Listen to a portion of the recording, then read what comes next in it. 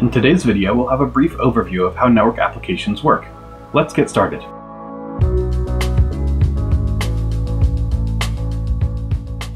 Today in our computer networking class, we're starting on Chapter 2. Chapter 2 is all about the application layer. In this video, we'll look at general principles of network applications, and in future videos, we'll look at a number of common network applications, including web, email, the DNS system, peer-to-peer networks, and video streaming. And then the chapter wraps up with some information about socket programming, so you can design your own networked applications. It is important for us to understand the concepts behind networking in order to understand how to make the best use of it in our applications. Part of this includes understanding what services are provided by the transport layer. The transport layer is discussed in Chapter 3, so those details will come later, but a number of times throughout this chapter we'll have forward pointers that say, and then the application interacts with the transport layer and some magic happens that we'll discuss later on. Several of the applications that I mentioned on the last slide also have application layer protocols that are specific to those applications. So in Chapter 2, we'll be discussing both applications and application layer protocols. I know we're all familiar with many network applications, and this slide just mentions a few popular ones. One important thing to keep in mind as we go forward is that different applications have different service requirements from the network. So while they all need connectivity, web may be functional with a level of network service that isn't suitable for voice over IP, and likewise voice over IP may work with a level of service that's not suitable for streaming video. So understanding these requirements will also help us as we go forward and look at the lower layers of the network and the services that they provide. In creating network applications, it involves running software that will run on multiple devices around the network. One of the advantages of the network architecture is that because the core of the network only handles the lower layers, the core devices do not have to be modified in order for a new application to work over the network. This is one of the benefits of the layered architecture. Most of the networked applications we use follow the client-server paradigm. The server side of the application is typically always on and listening for connections. In order to be reachable, it may have a fixed IP address that does not change over time. And for scalability reasons, the server itself may be located in a data center. Neither of these things has a requirement, however. The server application is just one that listens for incoming connections. The client applications, on the other hand, are the ones that reach out and contact servers. So the client may not run all the time, it just establishes a connection when it's started. Because it doesn't need to accept incoming connections, a client will be minimally impacted if its IP address is changed over time. Client software, however, doesn't directly contact other clients, it only contacts server applications. Typical examples of the client-server paradigm include web browsing, email, and streaming video. In a peer-to-peer architecture, we don't have this concept of an always-on server, and peers communicate directly with one another. Another way of thinking about this is that a peer acts both as a client and as a server. It can reach out to other peers to establish connections, and it will listen for incoming connections from other peers as well. As the set of peers grows, each peer adds new service capacity to the network. It's common that peers have to deal with changing IP addresses, which adds complexity to managing a peer-to-peer network. Processes are the individual programs that run on a host and follow the same client-server model. An individual client process may communicate with a server process either on the same host or over the network on a different host. The peer-to-peer applications we just mentioned run both types of processes, so they'll include both a server and a client process. In order to make this communication happen between processes, they interact with the sockets API.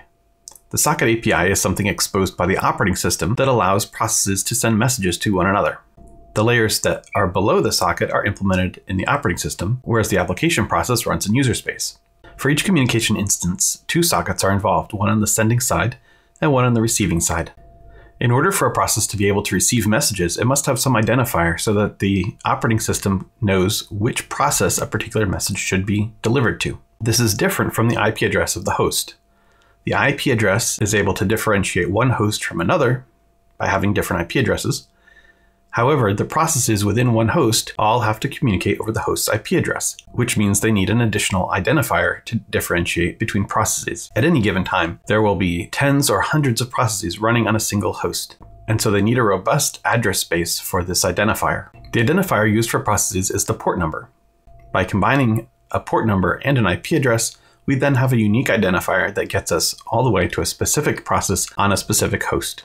Some commonly used port numbers you may recognize include port 80 for HTTP traffic and port 25 for an email server. Port numbers are also broken down by transport protocol. So port 80 on TCP is a different port than port 80 on UDP. We'll discuss port numbers in more detail when we get to the transport layer. An application layer protocol, such as HTTP, defines a number of things. These will include the different types of messages that are valid, the syntax of each of those messages, what actions should be taken when a message is received or after it is sent, and the specifics of the information contained in each field of the message. Many application protocols are open and specified in RFCs, just like other layers of the network stack. This allows many different developers to create applications and processes that utilize that application protocol. On the other hand, there are also proprietary protocols that only work within a certain developer's application. The open protocols tend to be more broadly used because competition among developers tends to improve applications and result in more end users that rely on that particular application protocol.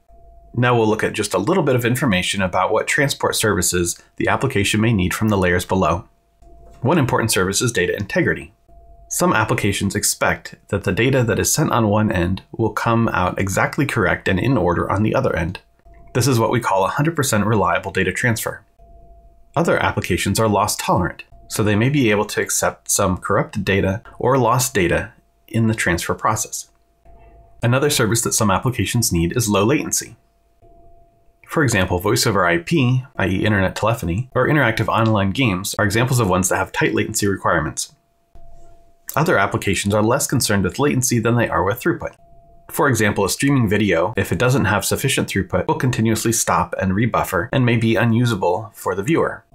Other applications are elastic, such as a file download, which may take longer with low throughput, but can still complete correctly. Last but not least is the issue of security. Some applications may expect either a data integrity or confidentiality service from the layer below. So with those services in mind, we can look at our common applications and see what categories they fall into. For example, the file download that I just mentioned is relatively elastic on throughput. It does not have a tight latency bound. However, it cannot accept any loss. It's expected that the file that is received will be exactly correct bit for bit to the one that was sent.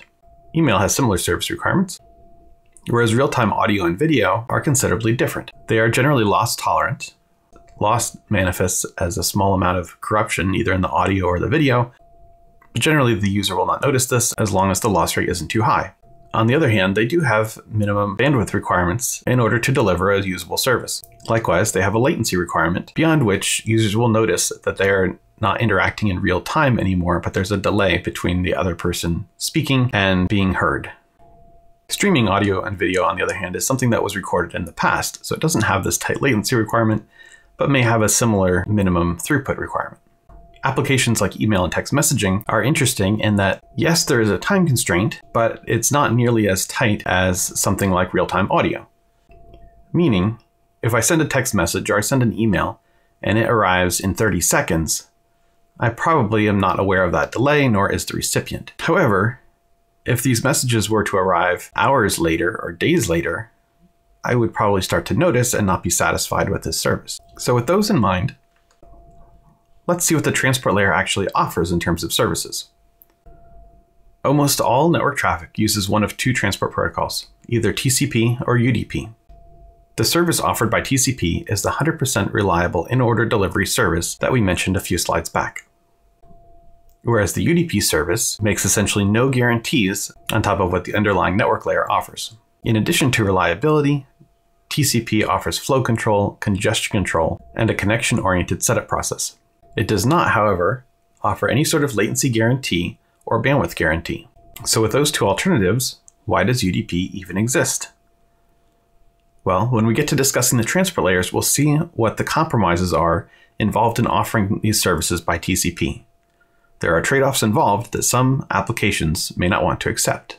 So here's how those applications we mentioned a couple slides ago map onto the transport protocols. It is interesting to note that almost all of them map onto TCP. The few listed here that use UDP also use TCP in some form.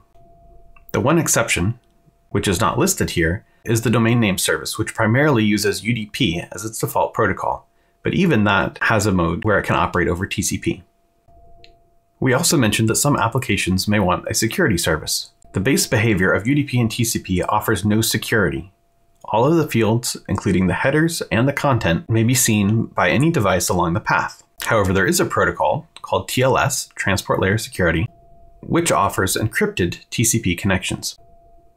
This allows applications to create a socket that sends data encrypted over the network without every application developer having to roll their own security and encryption protocols. The TLS layer ends up being a shim in between the application and the TCP layer, which is still used underneath.